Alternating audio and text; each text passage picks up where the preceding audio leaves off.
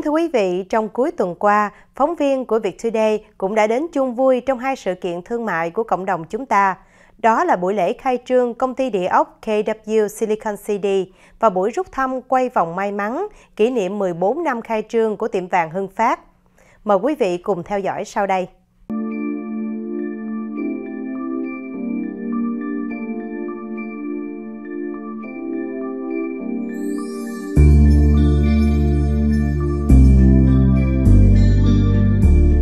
Vào ngày thứ Sáu, 6 tháng 11, công ty địa ốc KW, tức Keller Williams, đã tưng bừng khai trương chi nhánh mới KW Silicon City, tọa lạc tại số 2520 Mission College Boulevard, Suite 102, thành phố Santa Clara. Ngọc Thúy xin kính chào quý vị khán giả. Kính thưa quý vị, hiện bây giờ Ngọc Thúy đang có mặt tại buổi Grand Opening của KW Silicon City. Thưa quý vị, ngày hôm nay là ngày khai trương văn phòng mới nhất tại Santa Clara, tại địa chỉ 2520 Mission College Boulevard. Ngọc Thúy nhận thấy có rất là nhiều quan khách đến tham dự, những gương mặt quen thuộc trong giới truyền thông cũng như là trong giới địa ốc. Và bây giờ xin mời quý vị cùng theo cho Ngọc Thúy gặp gỡ một số người cũng như là nghe qua cảm nghĩ của họ. Chúng tôi có dịp gặp gỡ ông Matt Johnston, là CEO broker của KW Silicon City. Ông cho biết, We live in the most progressive and dynamic real estate market in the entire world. And in order for realtors to remain competitive in this industry, we need the best systems, tools, and training in the world. And that's why we partnered with Keller Williams. Keller Williams is voted the #1 training facility in the world outside of any industry. So we're bringing that right here to Santa Clara to service the Bay Area market. Trong ngày khai trương, công ty KW Silicon City đã chuẩn bị rất chu đáo để đón chào quan khách. Phần ẩm thực thật phong phú và có DJ chơi những bài nhạc sôi động. Chúng tôi nhận thấy có rất đông quan khách đến tham dự, những chuyên viên địa ốc trong vùng Bay Area, giới doanh nhân, đại diện các nhà băng, bạn bè thân hữu, các viên chức chính quyền và giới truyền thông báo chí. Bà Madison Nguyễn, cựu phó thị trưởng thành phố San Jose đã cho chúng tôi biết. Kính thưa quý vị, hôm nay Madison đến ngày lễ khai trương của công ty KW chi nhánh ở Silicon Valley. Thì Madison rất là vui thấy cái sự phát triển của cộng đồng Việt Nam của chúng ta, đặc biệt là những người làm địa ốc. Và trong đó cũng có rất là nhiều người bạn của Madison, người bạn rất là thân, cũng như là anh Tâm của chị Suy Sinh Thái, cũng là chủ nhân của công ty KW chi nhánh Silicon Valley. Ở đây là một cái grand opening rất là hoành tráng, thưa quý vị, có rất là đông người ở đây, cho biết là cộng đồng Việt Nam của chúng ta chỉ không riêng làm trong cộng đồng Việt Nam mà cũng là có rất là nhiều cộng đồng bạn đến ủng hộ, cho nên đó là một điều vinh dự cho cộng đồng Việt Nam của chúng ta, đặc biệt là cho những người thương gia trong ngành địa ốc. KW, tức Keller Williams, một công ty địa ốc có lối làm việc vững chắc.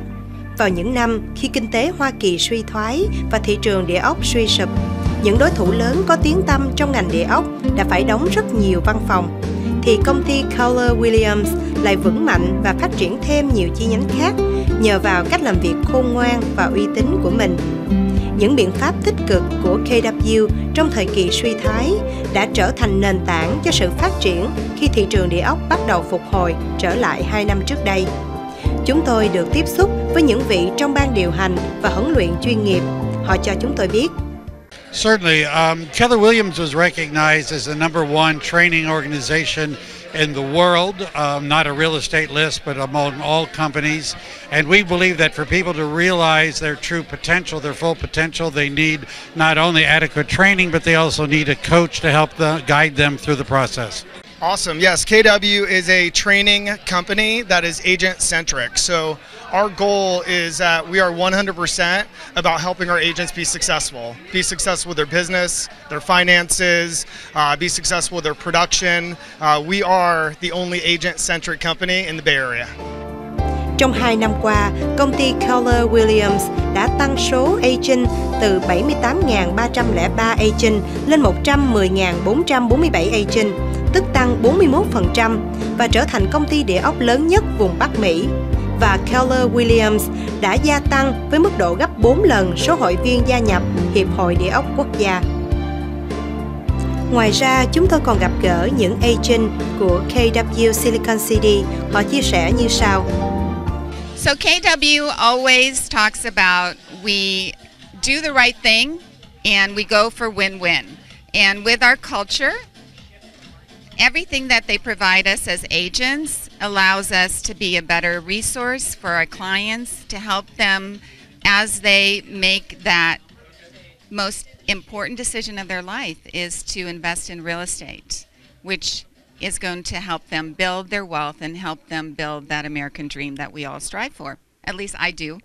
Thank you so much. Well, I have to tell you, it's been quite a shift here locally to see another Keller Williams office open up, and the rapid growth that they've had under a year is just impressive, and the quality of management, agents, it's remarkable to be part of this, so we're excited to be here today. The opportunity to extend my business nationwide, globally, international, and the culture of Keller Williams as far as thinking outside the box to serve the clients with excellent services and integrity. Trước hết, Susan Thái là Real Estate Broker với hơn 22 năm kinh nghiệm và đã làm qua với nhiều công ty lớn của Mỹ như là Coldwell Banker, Century 21 và bắt đầu với Remax hơn 10 năm. Thì tất cả những system của người ta đều giống cả với nhau, nhưng từ khi được mời về công tác với lại Keller Williams thì Susan được nhiều training cũng như attend tới những event tại Austin và Florida về Family Reunion, thì được biết rằng ngoài ra cái sự training của người ta rất là cao và technology rất là hay. Ngoài ra mình được biết rằng được 100% commission, thì tại sao mình không thử làm với lại Keller Williams? Đó cũng có lẽ là một cái cơ duyên, là tại vì Toàn cũng nghe và biết qua Keller Williams từ khá lâu rồi, nhưng mà last year, năm trước khi mà Toàn có cơ hội đi qua Texas để mà attend một cái training, một cái coaching của họ đó, thì có thể nói rằng là về mình cảm thấy rằng là đây là một cái nơi mà mình rất là hãnh diện để trở thành partner, trở thành một cái người đồng nghiệp đồng hành với Keller Williams, và sau những cái sự quyết định thì Toàn đã quyết định đi vào đây.